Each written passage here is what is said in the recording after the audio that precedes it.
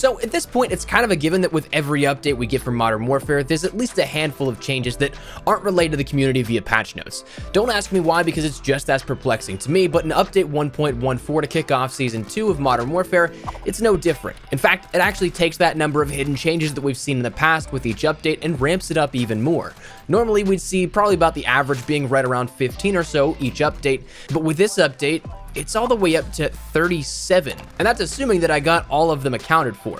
So today we're going to break down every secret change in what was a part of Season 2's kickoff and keep you in the loop for what you need to know. If I missed any, feel free to let me know, but as we go along, let me know your favorite changes here out of this list. I'm sure there's a bunch you could be happy with that I know that I personally am, but also, if you are new, do be sure to hit the subscribe button. We're close to 300,000 subscribers, and I'd love to keep as many of you guys in the loop as possible with Modern Warfare on a daily basis. But anyways, let's get into it. We'll probably breeze towards the latter changes since they're more technical ones, but let's begin. First things first, obviously the big elephant in the room, one that I had to mention here, but was not ever acknowledged, was that of the brand new main menu classified tile.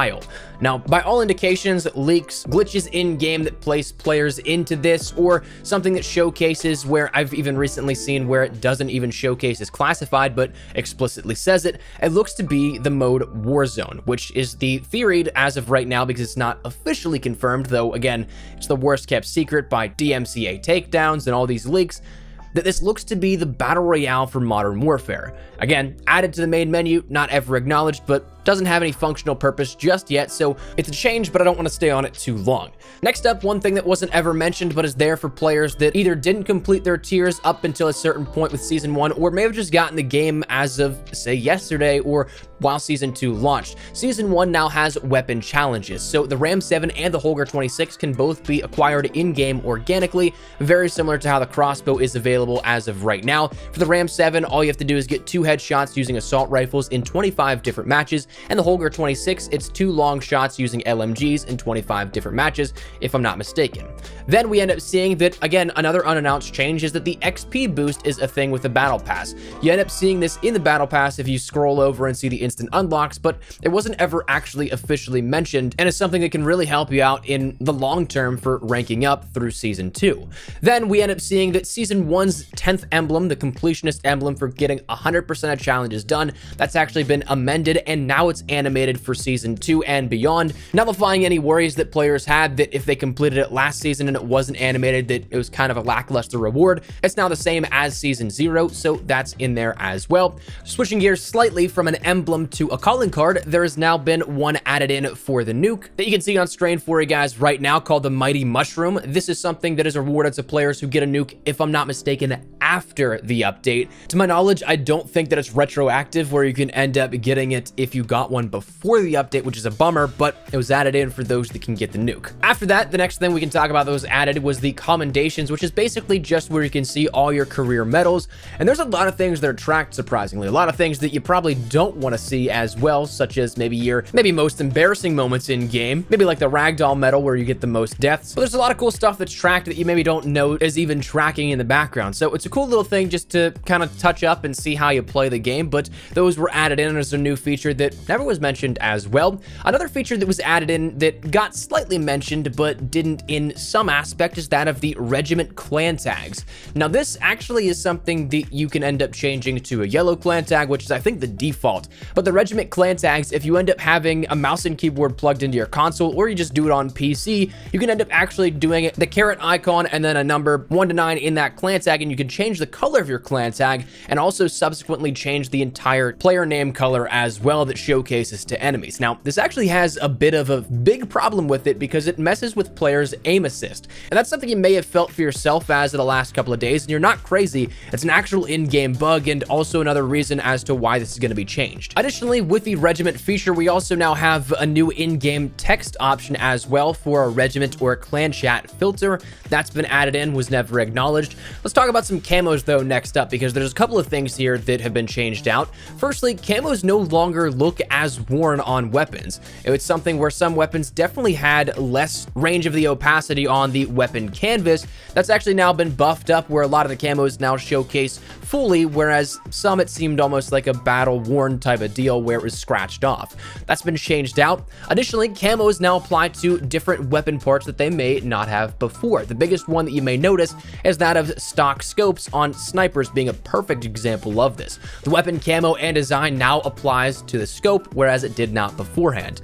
In terms of another thing that I personally noticed in game big time was that of the platinum camo buff, but only in the menus, which is kind of crazy to me because I think it looks really good now in menu, but in game it still looks a little lackluster. But as you'll see on screen right now, before and after picture, you can clearly tell that it's been shined up, it's been polished up a little bit, and it showcases a little bit more vibrancy on that camo itself. So that's been changed out. Riot shields now have the ability to add multiple stickers to it, so that's something that in terms of camos, not necessarily, but in other customization, sure. The store layout was changed within Modern Warfare as well, actually entirely redesigned, so that's something you may have noticed as well. Previously, it was all horizontal options, but now it's horizontal and also going vertical, showcasing a little bit more of the weapon pack preview, but that's something that was changed out. We now have weekly challenges in game as well, which is something that if you're a grinder, if you like to get that extra XP, you like to get those extra rewards, this is a fantastic addition for you guys. Next, we saw a change to the blue dot reticle, one that a lot of players may not ever even know was changed because it is something that I haven't seen too many people with. My good friend Lazy, I think, is the only person I know to actually have this in game because it's such a tedious grind for just a blue dot reticle. But what you can see on screen was the old version of this by user Rainman292 over on Reddit, and now what you'll see is what it looks like as of today. It's an entirely different reticle with almost seemingly just zoomed out in the scope as well. So a bit of a change there. In terms of the battle pass, visually you can now see that denoted in the battle pass where an operator skin is, it showcased a little icon in that upper left where it's got kind of a star to denote that it is an operator mission, not just a complete unlock of the operator uniform. So a nice differentiation, but again, something you may not have noticed. One that I absolutely loved was the Origin 12 new icon bug. That got fixed out. The monolithic suppressor was finally added, and it was the last unlock for that, so it finally gets rid of that green dot for a new icon, though unfortunately there is now another new one in the calling card section that I think almost everyone has. So when one's fixed, naturally another one breaks. But the final thing in terms of the immediate visualizations that you can end up seeing is that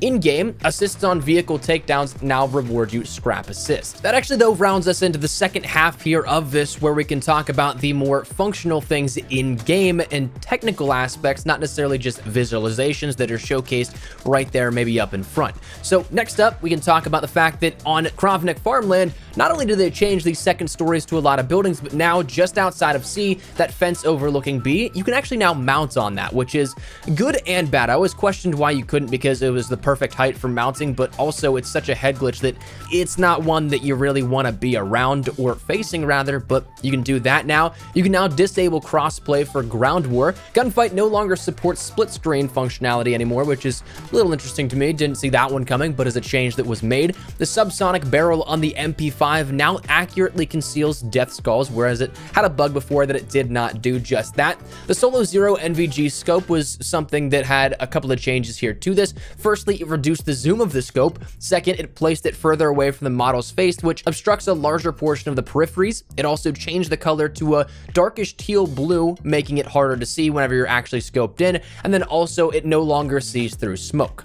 Cold-Blooded now has its visibility in thermal reduced, so making it a little bit tougher to end up spotting an enemy with that.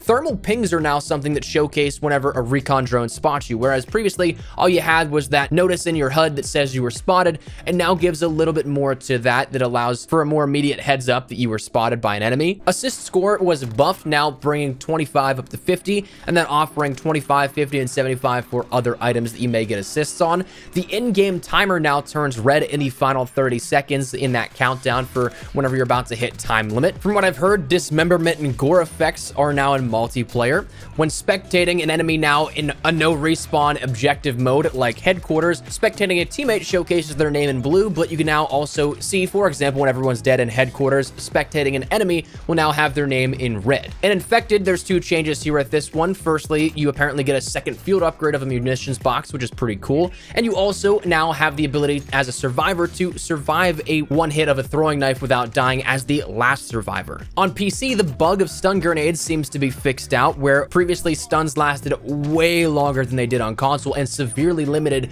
the range of motion that players had. Slide to fire time seems to have been increased. And the final two things I want to mention come down to weapon inspect changes that I've personally noticed. Firstly, the weapon inspect animation buttons, I believe, are different here. Previously, you had to hit the right stick and then X or square depending on the platform you're at, but now you just have to hit the right stick twice. So a little more streamlined, but it certainly has messed me up because I'm so muscle memory used to doing those button combinations that it caught me off guard when trying to take a screenshot. And then also weapon inspects when you want to preview something in the mission challenges has changed. You can no longer just simply press what was, I think, square or X on the selected mission to at any point see the weapon preview. You now have to not only use the right stick instead of the button, but you also now have to be over the individual item you want to see. So you can actually preview calling cards, emblems, and such at the different objectives in said mission, but if you want to see the weapon at the end, you have to go to the last objective to then preview it. And little extra, though I don't know this one confirmed off the top of my head, talking weapon inspects, I'm actually fairly certain some of the weapons have had animations removed. Yesterday when I completed gold on the Joker, I went to take a screenshot of it and